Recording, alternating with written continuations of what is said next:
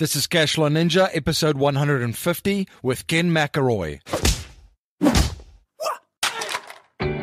Welcome to the Cashflow Ninja, the podcast empowering and inspiring people to discover how to generate their own income and manage, grow, and protect their own wealth in the new economy. Now, here is your host, MC Laubscher.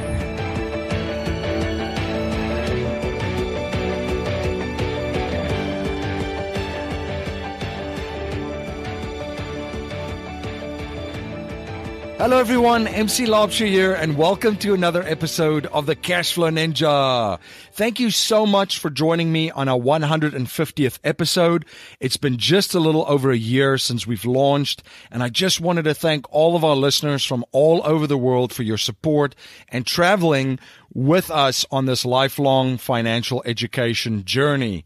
Thank you for your emails and social media interaction and spreading the word about our show to your family, your friends, and your network. Just a quick announcement. We have launched the Cashflow Ninja interactive smartphone apps in the Apple Store for iPhone users and for Android users in the Google Play App Store. Apple iPhone users can download the app at cashflowninja.com/Apple, and Android users can download the app at cashflowninja.com/Android.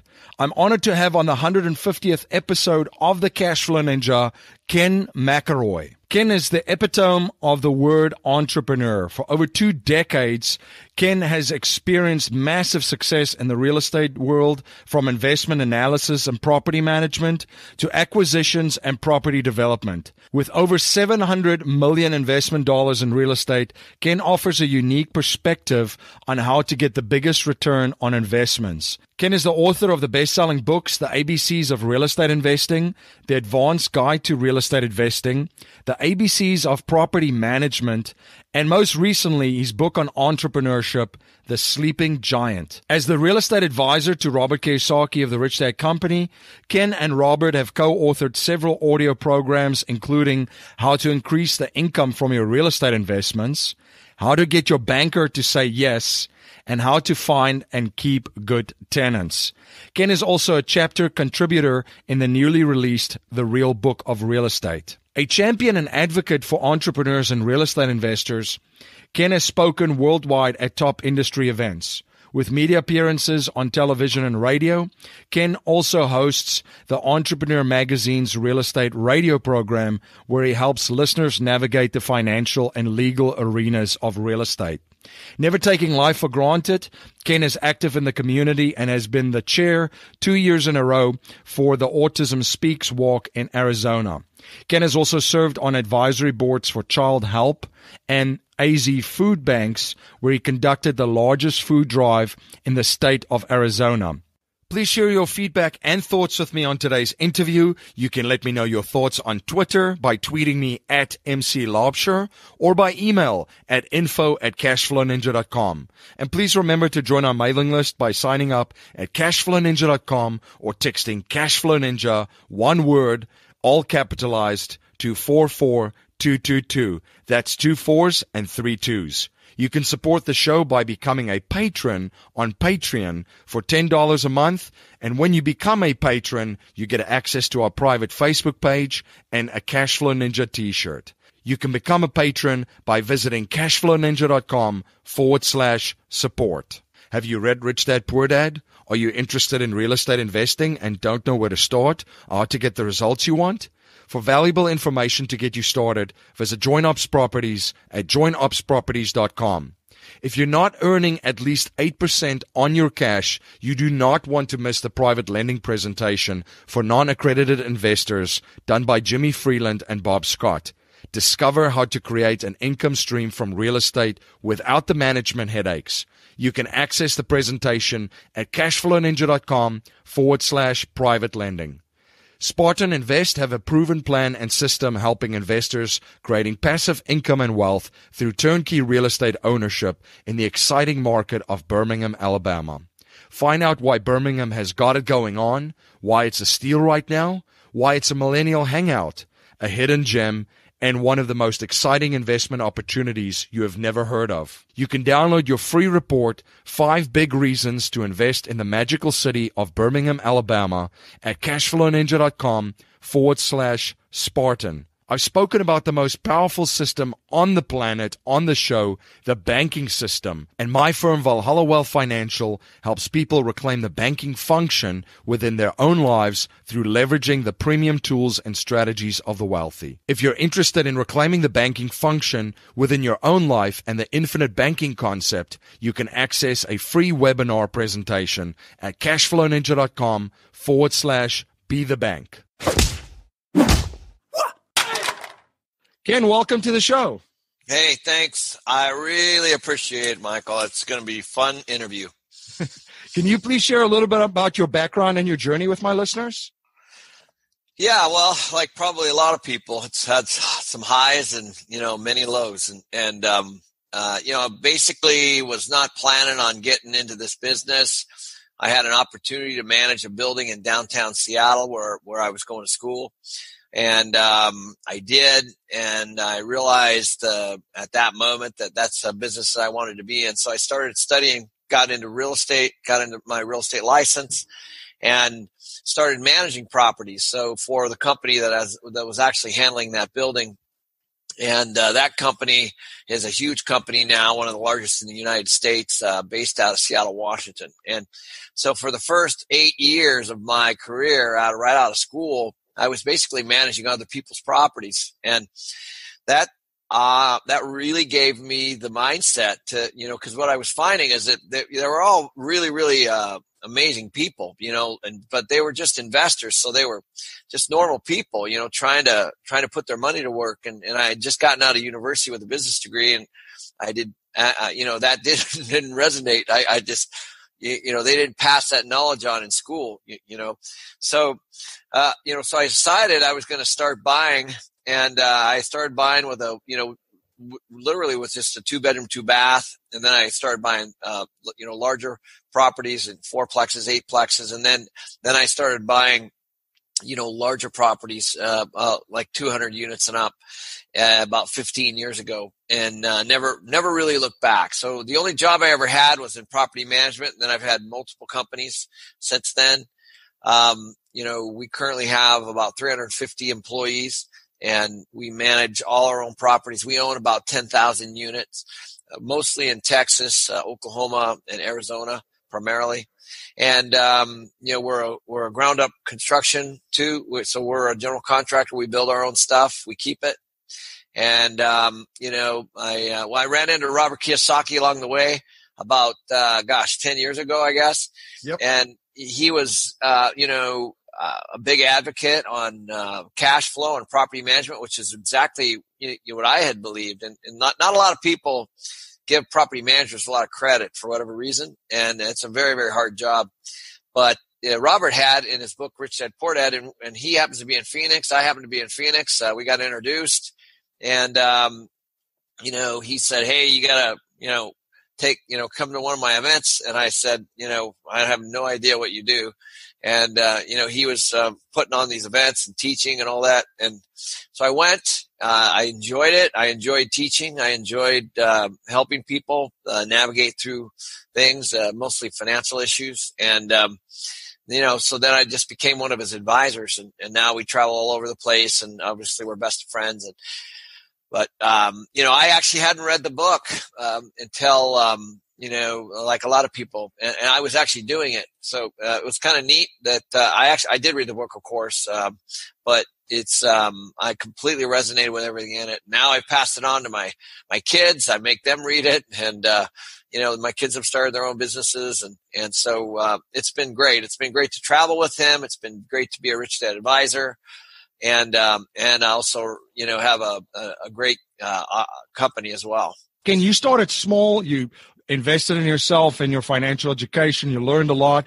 And as you mentioned, you had the property management experience. How did you get started to go from buying that first smaller deal to then moving and eventually buying that first multifamily deal? Yeah, so I know everybody asks me that question. It's a really good one because everybody wants to do that. They want to buy a house and then buy a big apartment project. Well, you got to understand the mindset I was in, Michael. I was managing properties, 150, 200 units, 300 units, 400 units, all up and down the Western United States. And so, my first big property that I bought was 182 units.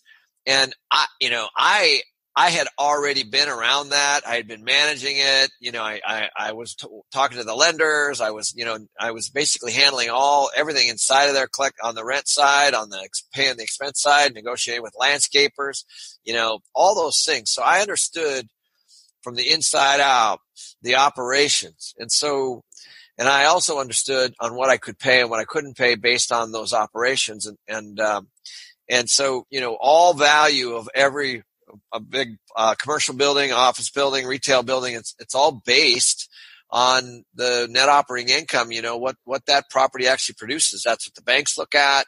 That's what buyers look at. That's what sellers look at. So and I had been doing that. So when I got the point, the only thing I didn't know how to do, quite honestly, was raise money, put together a business plan. But I understood the building. I believed in it. And I still own that building, actually. I've never sold it. You raised capital from outside investors, and you touched upon that. Where did you start? What advice can you give to some of the listeners that, to raising capital? Obviously, sales is the number one thing. You have to find the right deal and then be able to sell the deal and communicate that effectively. But can you talk a little bit about raising capital, more about the structure of the deal, what was kind of sort of the split, and where you found investors for that deal? Sure. Yeah. So the first deal that I found, we were actually managing. So it was it was something that I already knew very, very well. It wasn't for sale. The owner, who was based out of New York City, a very large company called Glenwood. The owner was Mr. Leonard Litwin. He's on the Forbes list. And so I was dealing with Leonard and his family on this particular property. So he owns over 10,000 units in Manhattan. And this was one deal that he had out here in Arizona, and he was looking to sell it. And so oddly enough, he's such an honorable guy. We basically did it on a handshake. We came up to a price verbally. And so then I was scared to death, of course. I was like, okay, what do I do? Especially with Leonard Litwin, cause they call him New York Lenny. So the first thing I did, like everybody, I went to my rich uncle, right? Everybody's got a rich uncle, and he politely shut me down. And but the experience of sitting across from him and what he learned was invaluable. And I just kept doing that, and my network just kept getting bigger and bigger and bigger until I found people that would say yes. And it's interesting. What I originally thought when I started to raise capital, which was false, was that I needed a whole bunch of money in the bank before I went out and bought it, just like I did on a home. Like if I'm going out and find a house, I thought I needed to have all that money in the bank, but I don't. On a big apartment deal. In fact, you don't even actually need on anything. What I learned later. What you need, and what all investors are looking for, Michael, as you know, they're looking for a return. So if you can show them on paper that, hey, this is a great property in a great market, and here's all the work I did to, and not the broker package, because that's not going to be accurate. So, all the due diligence and stuff. I'm telling you, the deals sell themselves. We don't really. I can't remember one hard sell ever. Once you have all the information and you really know it and you really understand it and you have the right team in place, it's literally not that hard to raise capital. It's only hard if you don't have a network of people that can see it. But that's a different issue. There's not a lot of selling behind it. They want to know questions. How'd you come up with this? How'd you come up with that? Especially the more sophisticated ones. But I knew the property operationally. And, so I had to sell it to the bank. I had to sell it to the investors. And, it took a while. I mean, it took me over a month to raise the capital, but I had something like 90 days to put the whole deal together. So, it worked out. I still own that property today, and I'm excited about it. And I'll never sell that. So you're looking for deals out there, and then people approach you with deals as well. What are you looking for in deals right now? Is there a checklist that you can share that you draw some of your decision making from and quickly analyze properties?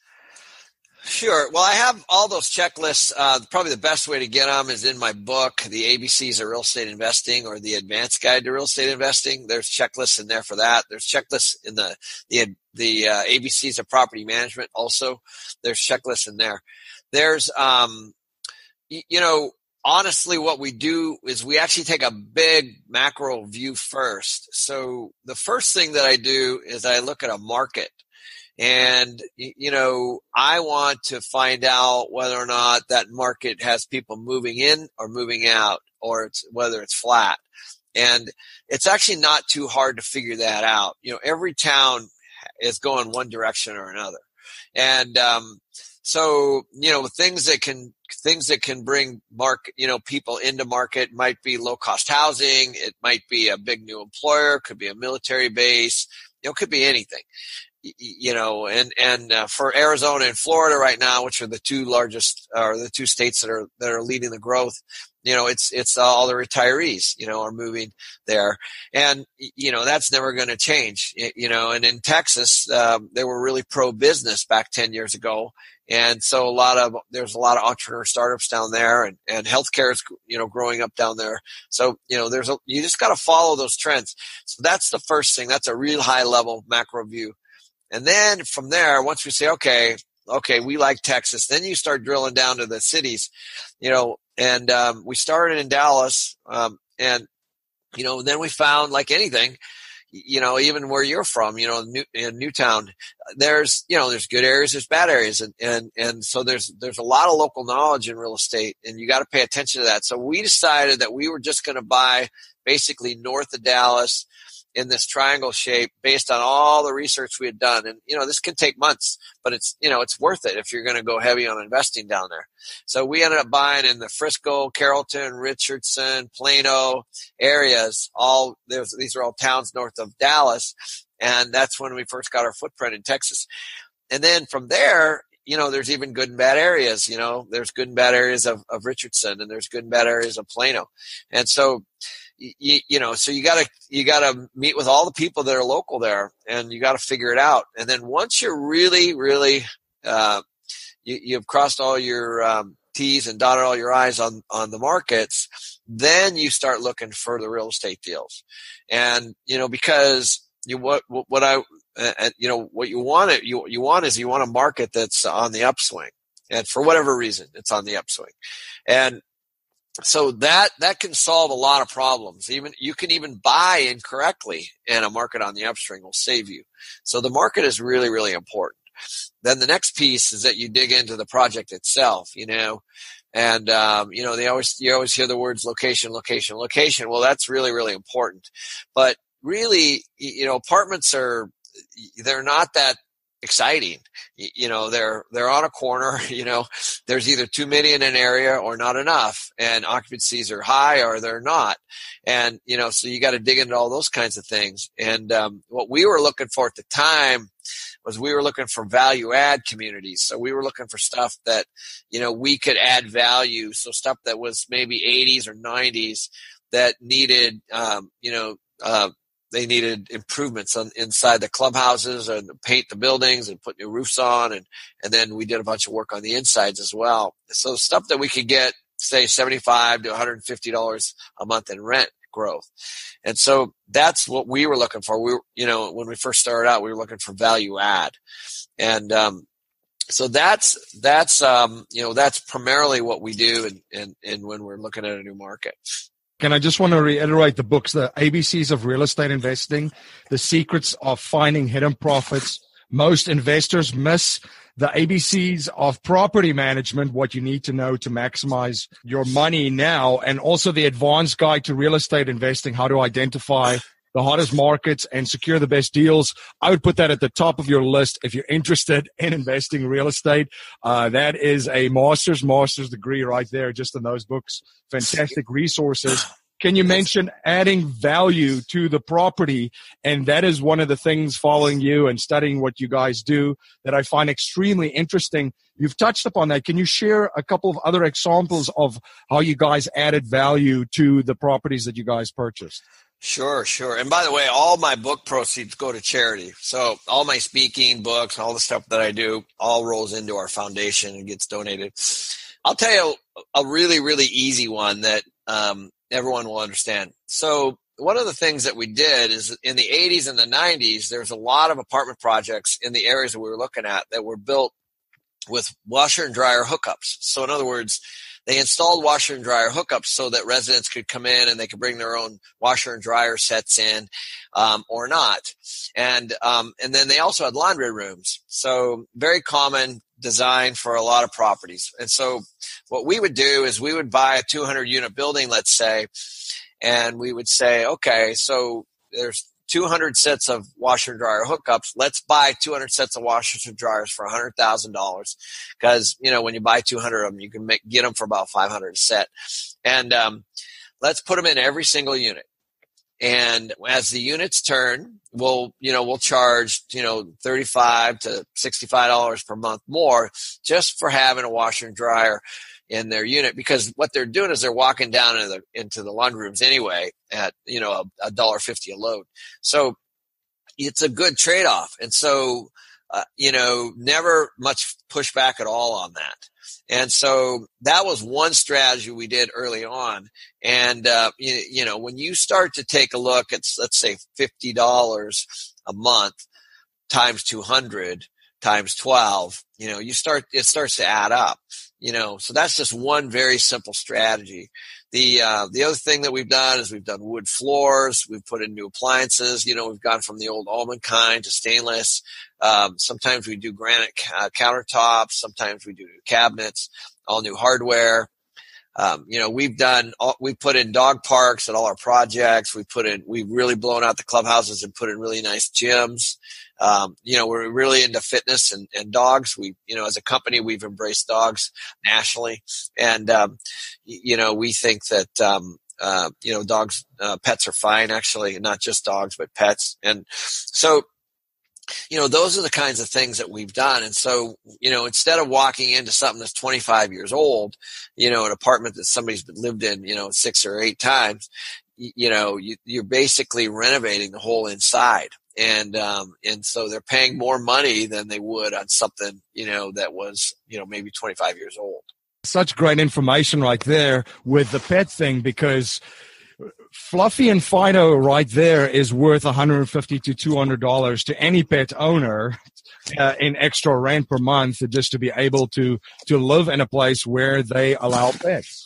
We've identified the market. We've got boots on the ground, partners on the ground. We've identified the property. You guys have put the property on the contract. There's a value add strategy to that. And you have a property plan together. Now you get investors. How do you structure some of the deals? I know you offer a preferred return and equity to investors, which is fantastic and a huge differentiator. Can you share how you structure these private placements? Yeah, you bet. Yeah, and is there a preferred a return for a period of time before they start to receive cash flow from the deal? Let me start with, I'll definitely answer that question, but let me tell you how we kind of think of it beforehand. So the way I look at every investor is that they have their money sitting somewhere already. It's in a bank, it's in a stock portfolio, a mutual fund or 401k or whatever, and so typically, you're taking it from something. So you have to assume that they're making money somewhere on something. Might not be very much. If it's in the bank, it certainly isn't. But a lot of our investors are sophisticated, like a lot of your listeners. And so, everybody's trying to figure out, where do I put my money right now? What do I trust and where do I think? So everybody has that mindset before they're coming to you. So what we do is we do typically, our typical deal is like a 7% preferred return. So let's say I'm raising $10 million. So I know that I'm going to owe those people that give me the $10 million $700,000 a year. Does that make sense? Yes. 7% on 10 million. So I need to make sure that my deal is cash flowing at least 700,000 to cover that. So that's why I'm not a big proponent of flipping or, buying something and hoping it goes up or anything like that. That's why cash flow is so important to me, because I want to pay my investors. They're trusting me, and I want to make sure that whatever I have cash flows. And so now, with that being said, sometimes I might find something that's completely broken, like a building that's, 50% occupied or, 60% occupied that's bank owned. Well, that is definitely not cash flowing. But if with a plan, I could probably get it there within, a year to 2 years, depending on the size and the complexity. But the point is that I'm always cognizant of what I owe my investors every single year based on the money that I raise. And so we typically do like a 7% preferred return on a deal. It could be like a 50-50 deal where they get 50% of the project for putting up 100% of the money. But we want to make sure that we're covering that money. The most important piece of that, Michael, is that I don't actually get paid at all until I return that 10 million. That's a really important piece. So I'm behind that. So I'm not taking cash flow out of the properties while we own them, while their money's in front of mine, because the equity is in front of me. So a lot of syndicators don't structure their deals this way, but we do. So we want to make sure that there's pressure. I want the pressure on me to return that capital, because once I return that money, then I can start to participate in the cash flow. And through the value add, by increasing the value and the operations, doing that more efficiently, you're raising the value of the property, and then you can refinance that also as part of the project plan and return the capital to the investors that way. That's exactly the whole strategy. Yeah. If there's no value add, I'm basically gambling, right? Buying something and, crossing my fingers and hope it goes up. With a value add, I force equity. I actually am investing, to improve the property and increase the rents and try to get that net operating income up. And then I bring, like you said, I bring that back to the bank, and hopefully that covers that 10 million. So that's the plan every time. How do I get the investor money back? You're listening to Ken McElroy on the Cashflow Ninja podcast. We will be right back after a word from our sponsor. Are you on track to achieve your financial goals? Income-producing real estate is the most historically proven way to accumulate wealth and has created more financial freedom than any other means. Norada Real Estate provides everything you need to invest in the best turnkey cash flow rental properties. Our simple, proven system will help you create real wealth and passive monthly income. Get your free strategy session with our knowledgeable investment counselors at noradarealestate.com. That's NORADA realestate.com. You're listening to Ken McElroy on the Cashflow Ninja podcast, and now back to our interview. Ken, what do you look for a stabilization? I know every property is different, but is there, you kind of look at a project and say, it's cash flowing already, we can increase this. You look at the lease terms, what kind of leases are in the property. But what generally are you looking for a stabilization period of the property in order to basically get that value added and bump up the value of the property, and then start negotiating with banks for refinancing? Yeah, so another good question. So it depends on the size of the property and the complexity of the renovation. So, like we do ground up construction. So I'll just walk you through that one because that's the riskiest. So we buy a piece of land. There's certainly no cash flow. It takes us 18 months to build something like a 300 unit apartment complex. So that's basically, you're now easily 2 years with no cash flow. And then in year 3, or let's say year 2 to mid year 2, you're actually leasing the property. In year 3, you're maybe stabilizing it. It could stabilize into year 4. Only at that point that, in year 4, are you really looking at being able to go back and negotiate with the banks, because the banks are not going to lend you anything unless your property is, say, in the low 90% occupied. So, so it could take 4 years on a new construction deal. On something that's existing, it could be something as simple as, let's say, a 200-unit building that, if we're doing interior renovations, you have to assume that most of those units are occupied. So you're waiting for people to move out. So, so you have to be patient, and you have to be doing, 6 to 10 turnovers every single month. So, that could take 2 years before you finally realize, all the rent increases and all the things. Now, you could do the clubhouse and the exterior paint and all that stuff right away, but you can't do all the interiors, and that's really where all the money is. So, that could take 2 years. But if it's a 300-unit building, or 400-unit building, it could take 3 years. So, these are years out. And then the risks are the interest rate risk, at that point, and the market and what's going on with cap rates and all those kinds of things. So, there's definitely risks in this business, and that's why we're not buying right now. We're on hold right now. We think the market's overcooked. Yeah, and that was actually my next question of where we are in the market cycle and what you guys are doing.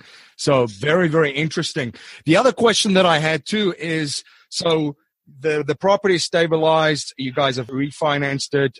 You've returned the money for the investors in a certain time frame, you mentioned. And then the key here is the investors still maintain equity in the property with you, and now it becomes basically infinite returns. Yeah, that's a good question. So, so don't forget that when you go refinance anything, even your home, if you go refinance your home and do a cash out refi and do a remodel or buy a boat or whatever you want, or a second house, or, that money is not taxable because you don't pay tax on debt because you owe it back. So it's not, when we're going and getting debt, for a refinance, we're distributing it to all our investors and hopefully 100% of their equity back, but not in all cases. That's certainly the goal though.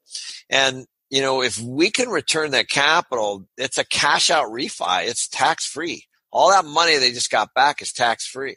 So there's been many cases in our company where, people have given us millions of dollars and we've given it back 3 or 4 years later, 100% of it tax free.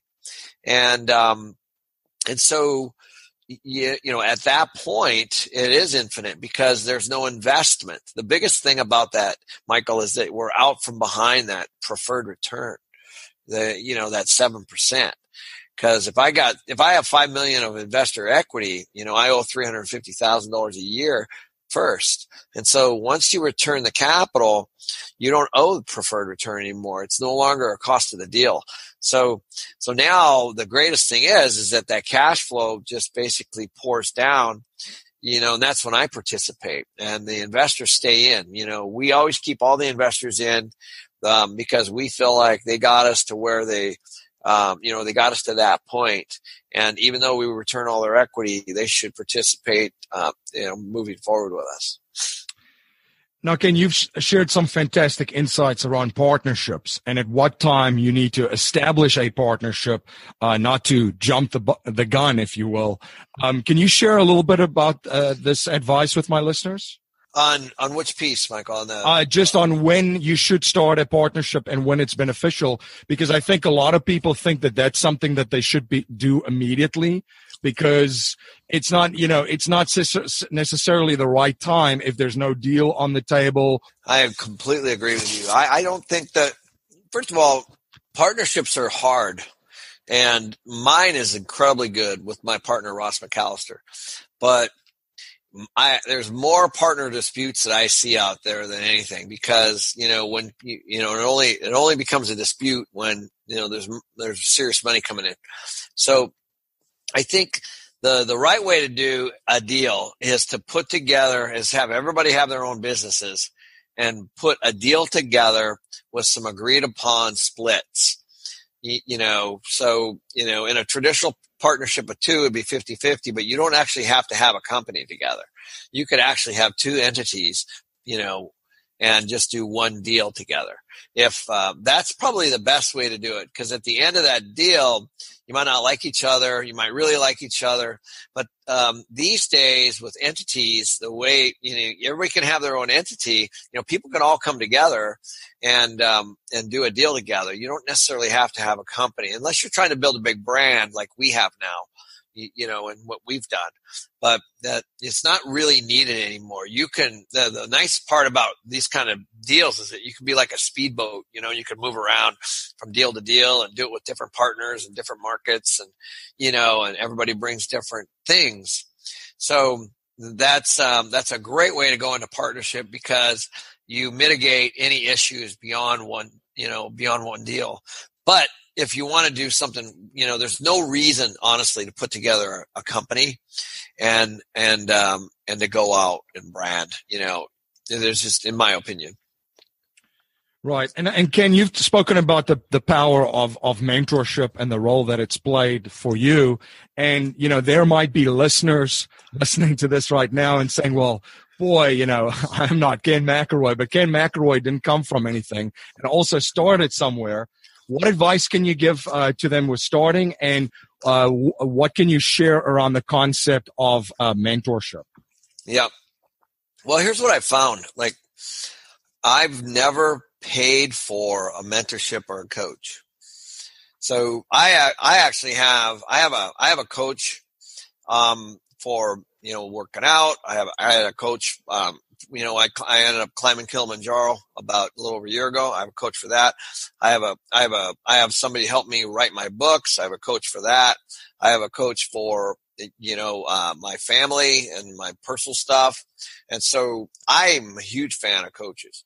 And I just think that there's a lot of really talented people out there everywhere that know a lot more than me in a lot of things. And, just even the one, like when I was trying to raise my family, and my kids are teenagers now, so they're not completely out of the house yet. Well, one is, but the point is that I went to a guy who had 5 kids and, all those kids were coming back to him, for summers, and he had this incredible relationship with his wife and his kids. And so I'm like, I want that guy. So I met with him a couple times a month for 10 years and for free. I just bought him lunch. And so, it's not that hard to find really successful people that are, and I've done it to a bunch of young men and women in this town where they come out and say, hey, can I shadow you here or shadow you there? We've given internships, those kinds of things. It's all part of it. And so, it's essentially just find the expert or find somebody you admire that's doing really, really well in an area of their life. And it could be a real estate person. It could be a mortgage person. It could be a property manager. And just ask them if you can hang out with them and ask them questions. That's the best way, I think, to get educated. Okay, you wrote The Sleeping Giant, The Awakening of the Self-Employed Entrepreneur. And I mean, by teaching your children a skill of entrepreneurship, you'll really equip them to be a producer in society, providing value for others and value to the world, and not only help them reach their own dreams, but also helping others. Now, I really love what you put out about entrepreneurship and the power of that, and teaching your children entrepreneurship. What are some of the ways that you taught your children entrepreneurship? Yeah, it actually started pretty easily. Obviously they had a huge benefit because they've been around Kiyosaki hundreds of times, and he's a hardcore entrepreneur. I'm in a group called YPO, and Entrepreneurs Organization as well, and so they've been to a bunch of retreats and things with me, and so we're pounding away on financial freedom and just freedom for yourself on a number of levels for years and years and years and years. So we actually started really simply with just the golf balls. I own a home in Idaho, and we live on a golf course, and the kids would go out at night. I'd bring them out on the golf course, and they'd get like 50 balls a night, and sell them back to all kinds of people, and they got, and that was the best, one of the best. That was 3 summers, and that was one of the best teaching lessons, because there were a million things. There were other kids that wanted to cut in, so there were partnership issues. There were brand issues where they were, trying to figure out, why some were selling and others weren't. There were packaging issues on if they were clean or not clean. They would run into the pro shop and see what they're selling for. Even when we go to town to a sporting goods store, they'd run over to the section to see what they were selling for, so that, they could undercut the competition. And they were marketing them. They were selling them. They had, they by the end of the second year and going into the third year, they literally knew what people's, because it was a country club. Like John Elway plays with a Titleist 7, right? Because that was his number. So, they would go up. He doesn't hit very many balls in the drink. So, but they knew those were his. And so, they would go and, package these things up, and they knew who to bring them to. They'd say, they knew who liked TaylorMade, who liked Titleist, who liked Callaway. And, so they were raking it in. They would make thousands of dollars every summer, and, they loved it. And so, then I made them take part of that. I made them take half their money and stick it in a jar, and then decide what the next business would be. And then that turned into, they started making duct tape wallets. And then from that business turned into an online music business. And then that next business turned into that, they started doing, Apple cell phone covers repairs, and, for $75 each. And so, basically, but that's how we rolled it out. We did all these different things like barter, trying to teach them how to barter, try to teach them how to have something and trade up. And, if your listeners haven't ever watched on YouTube, the Red Paperclip, I highly recommend it. It's a phenomenal video. It's a true, story, and it's called the Red Paperclip. And basically the guy starts with the red paperclip and he ends with a house. And it's all through barter, no money exchange at all. And so we watched that video, and we start to do all these things about just being creative. But I will tell you the best thing that happened of all things from all of this, that my kids never asked me for money because they always knew how to make it. And all the other kids all the time were like, how is it that you always have money? And my kids' response were, it's really not that hard to make money, And so the kids were always asking my kids, how do you make money? Even as recent as a couple of weeks ago, my son found this knife on the internet. He's into knives right now. So he bought 3. He actually bought 4, but sold the 3 for the price of the 4 and got 1 free. So he syndicated a knife for himself and sold the other 3 to his buddies. He already had them sold before he bought them. So he went and found, what he wanted, and found 3 other guys to get them, charged them $10 more, and ended up with a free knife. So those are the kinds of things that are so simple that kids can do. And, it's empowering for them. They're literally they have their own money. They're empowered. They don't have to ask me, for much. And, that's really, really, really builds their confidence. No, that's amazing. And again, one habit I've observed from wealthy and successful people is that they're always studying new subjects and learning new skill sets. What are you currently studying, and what new skill sets are you currently learning? Well, I'm continually reading a ton of books. So, I would say in my 30s, I was reading a lot of business type books. But then in my 40s, I started really getting a little more spiritual, not necessarily religious books, but spiritual. So the books that, the business books that I just finished was Road to Ruin by James Rickard. A phenomenal book about currency markets and the stock market and, and basically the money wars between countries. That is a phenomenal book. But on the spiritual side, I just finished Untethered Soul and Awakening. And, we actually did a book study on Untethered Soul with Kiyosaki, with all the advisors. And, that's just about basically your inner voice. Like, that's actually more personal development stuff. But I really think you need that stuff. Trying to, everybody, what happens is I think you got this little voice that keeps you small, or maybe there was some trauma or some shock in your life for whatever reason. Maybe you didn't grow up with any parents, or maybe you grew up with abusive parents, or, maybe you grew up with, in a cult or whatever it is. I mean, you have to unwind that stuff. And, as we say, sometimes, you have to unlearn and then relearn. And I think that can be really hard. And so I spent a lot of time on just looking at everybody's viewpoint as it stands. So I try not to take a hard stance on much if I can. Even though I do have my opinions, I'm always trying to change my own. And I don't think a lot of people move through life that way. I think they move through life with their own opinion. And, I'm always looking for somebody else's, because it could be, way bigger than mine. And so that's essentially what Awakening and the Untethered Soul books are. And then I just got back last week. I spent a full week immersed with Robert and the Rich Dad Advisors at a Texas ranch, working on just pure personal development, this kind of stuff.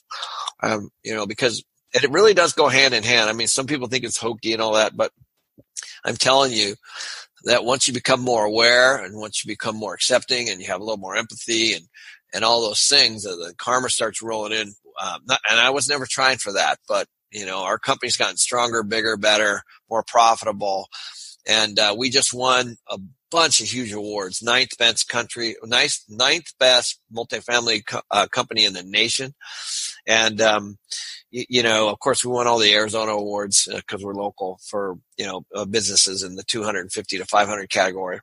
But, all those things have to do with it's top down. So, the way you deal with people, your character, your word, your loyalty, your trust, and all those kinds of things, they resonate through the whole organization. And so I work a lot on myself individually in addition to the business stuff, which I'm all over. I go to all the seminars on the business stuff. I read everything I can and listen to podcasts just like you do. But, it has to be both. No, fantastic. And congratulations on all of those awards. And I couldn't agree with you more. It's kind of funny that out there in society and a lot in the media, I mean, the word skeptic has such a bad connotation right now. And it's, to your point, I'm skeptic of my own opinions. I constantly ask too, have I got this right? Is there another way to look at it? As Robert Kiyosaki would also say that, always say there's three sides of a coin, right?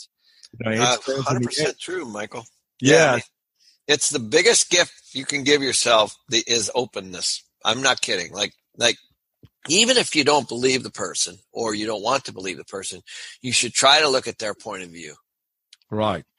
No, and everybody's got a different perspective and a background and life experiences. And that's been the fascinating part of my life personally too, traveling a little bit and being from South Africa, looking at it from that way too. But Ken, a core message in our show is to leave our families, communities, and the world better than we found it by passing down a mindset, values, and principles to future generations, not just money. So if you cannot pass on any money to future generations and we're only allowed to pass on 3 principles to them to build wealth and achieve happiness and success, what would they be? Sure. That's a great question. Well, I think the first one for me is education. In other words, if I got hit by a bus tomorrow, I feel like my kids are set up. They're on their road to understanding, a lot of things. And so I think I did this when I got out of school. I stopped reading books. I'm like, okay, I'm in corporate America now. And then I hit a plateau. So I think education, but education is, doesn't just mean, how does money work and how do I make it? Right. That's a big one. The other piece that I strongly believe is I actually think everybody has happiness in them. So when they're kids, if you look at a 5-year-old kid, they have no adult influence on them, and they're as happy as can be. They'll walk up to anybody. They'll do anything. They're chatty. They go to a playground and they like, okay, who's going to be my friend today? Right.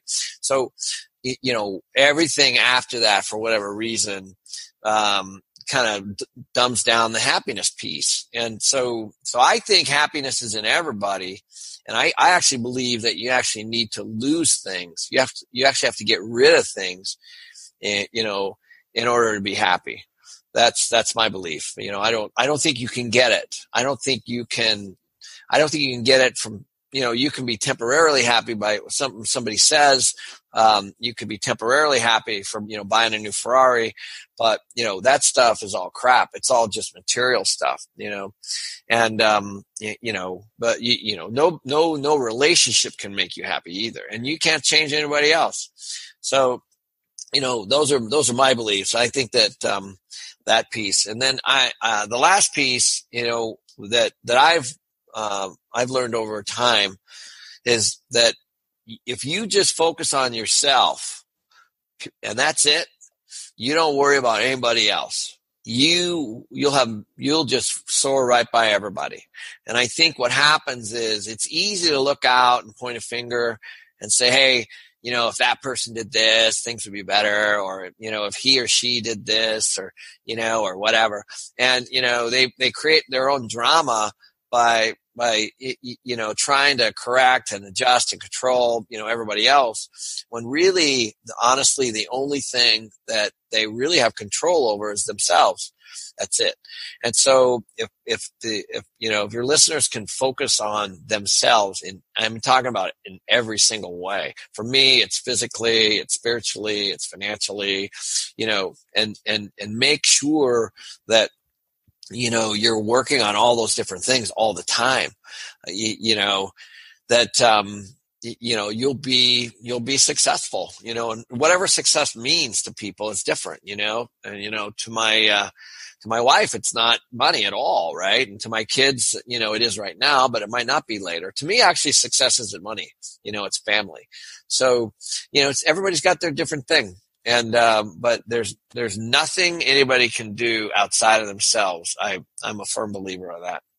No, I couldn't agree with you more. I have a similar view on that. And, that wealth and happiness truly is what's left when you, as you said, you don't have any possessions left, or there's no money left too, right? A lot of folks, I think, including myself, when things have been lost, then you realize what is wealth and what is happiness and who you are, the awareness of self, as you alluded to. Ken, how can my listeners learn more about you, your company, and stay informed of all of the projects that you're involved with? Sure. Yeah. So our company is MC Companies, www.MC Companies, which is MCCOMPANIES.com. You can also find me at KenMcElroy.com. So KenMcElroy.com. So yeah, either one, and you can, all kinds of ways to take a look and see what we're doing and, weigh in on some of the things we're doing. It's all very transparent. And you have fantastic educational resources. Besides your books, I would highly recommend KenFlix.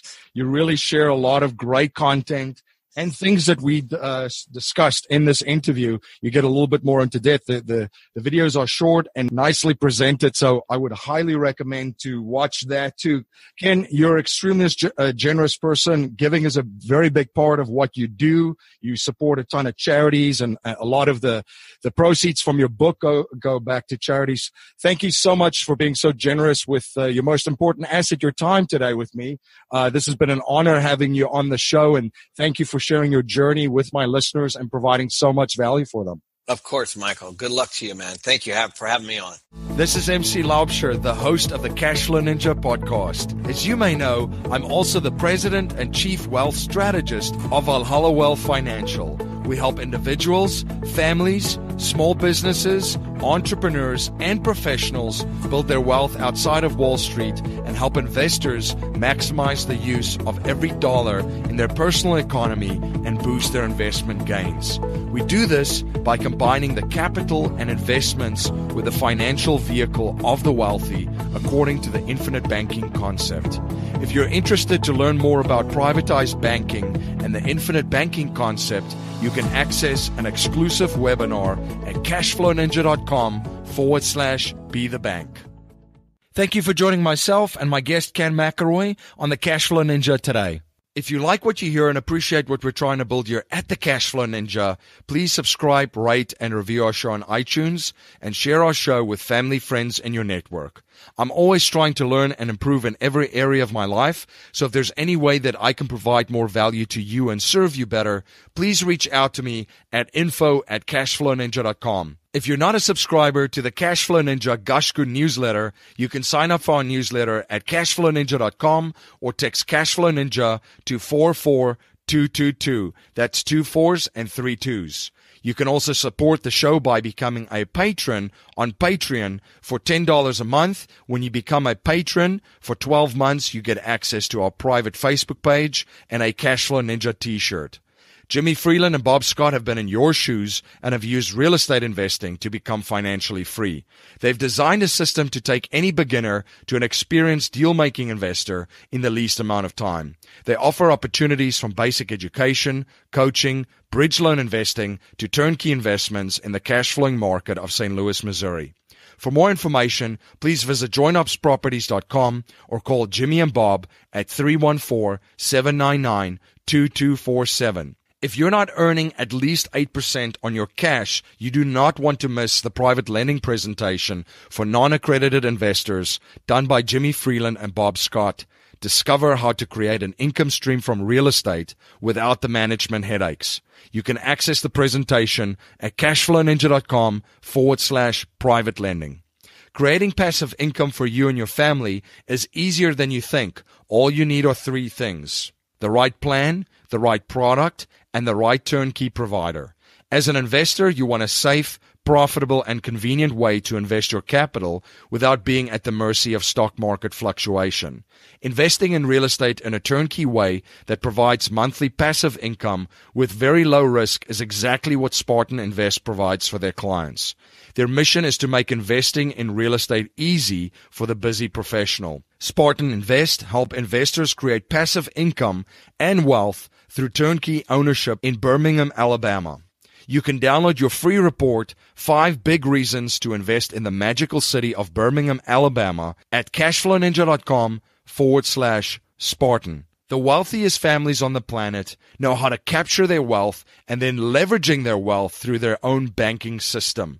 If you're interested in privatized banking and the infinite banking concept and learning the premier strategies of the wealthiest individuals and families on the planet, you can access your free webinar at cashflowninja.com/be the bank.